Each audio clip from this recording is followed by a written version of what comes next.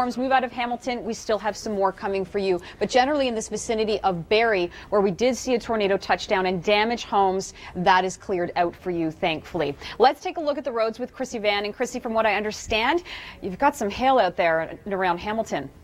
Yes, it's really been a treacherous drive, and unfortunately the conditions, it moves through so quickly, so your drive can literally change in an instant. So your best bet, if you're feeling unsafe, pull over to the side because visibility becomes very poor quite quickly.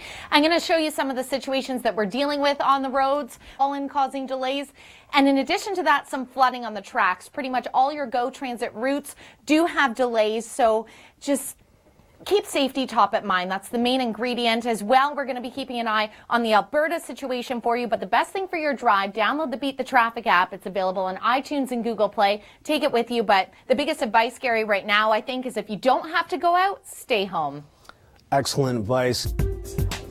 All right, we've seen a lot of calls from our Stormline callers. I want to thank everyone for calling in, but just remember to stay safe. If you have any warnings, it's usually the best idea to be indoors. Let's take a look at our roads with Krissy Vann. And Krissy, how's it looking out there? I imagine a lot of people going pretty slow on the heavy routes.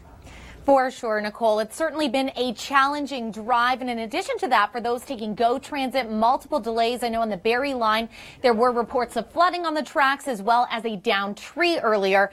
And in addition to that, even though we've seen a lot of those storms move through, even compared to what we were seeing 10 minutes ago. Of course, for the latest updates on the go, you can always take along the Beat the Traffic app. That's available on iTunes and Google Play. And Gary, I know you have the latest updates on what we're seeing move through on the radar. Well, you alluded to it, Krissy. All right, that's from Mark Robinson earlier today. We've seen a lot of power outages across Ontario, at least 30,000 people in the dark. So if you have power at this point, get the flashlights ready just in case, because we still have some strong winds in the area. But right now, let's head to our Beat the Traffic Center. And Krissy Vann, how are the roads looking at this point? Well, Nicole, even though the bulk of the storm has passed through, the dangers on the road still present. As you mentioned, power outages. You will want to treat those traffic lights that are affected as a four-way stop. That's not the only issue we're seeing on in-town roads, though, of course. So conditions improving, dangers on the road, though, still out there. So your better bet, sit back, relax, stay indoors. Now, for the latest on how this system is looking, I'll hand it over to you, Gary. All right, thank you very much, Krissy. Yes. Let's take a look at the roads right now with Krissy Vann. Thanks so much, Nicole. And I want to touch on actually some of the things that you were mentioning, talking about the power outages. Well, that's still a risk on the roads as traffic lights still out in many areas treat them as a four-way stop. Then, of course, all the debris as well. There are multiple closures throughout the GTA and flood watches in effect. So those details coming up. But of course, you can always check in with your Beat the Traffic app. That's available on iTunes and Google Play. And now for the current situation, I'll hand it over to you, Gary.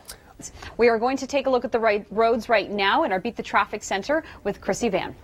Thanks so much, Nicole. And of course, with you saying a lot of people flashing back to the flooding that occurred last year, I know it's on people's minds. I mean, there were multiple road closures, washouts as well. So we're going to be keeping a close eye on that. Now, looking at the roads right now, of course, Edmonton, you're getting quite a break in regards to the rain, fallen debris from the high winds that we're seeing there. So really could be a messy situation on the roads still as you're traveling in the GTA. And of course, Gary, still problems that we are being quite prepared for in southern Alberta. That's right. We're going to take a look at the roads right now in our Beat the Traffic Center. We've got Krissy Vann out there. Krissy, what can you tell us about what's going on? Well, Nicole, as we all know, throughout the rush hour, conditions throughout the GTA were treacherous, literally changing in a matter of moments. Now, what we're seeing now, let's start with the good news. First of all, volume-wise, things have really quieted down. Your map here. So we'll get that update. Right now, we're going to check in with Krissy Vann in our Beat the Traffic Center. Krissy, how are the roads looking out there across southern Ontario? Well, the good news is things have certainly quieted down, but crews are still working incredibly hard to make the roads safe for you.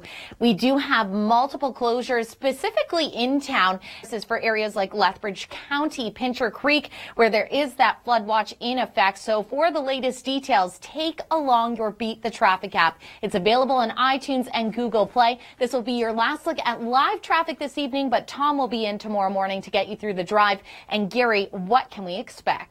Oh, well, more of the same, unfortunately, Krissy, and thank you.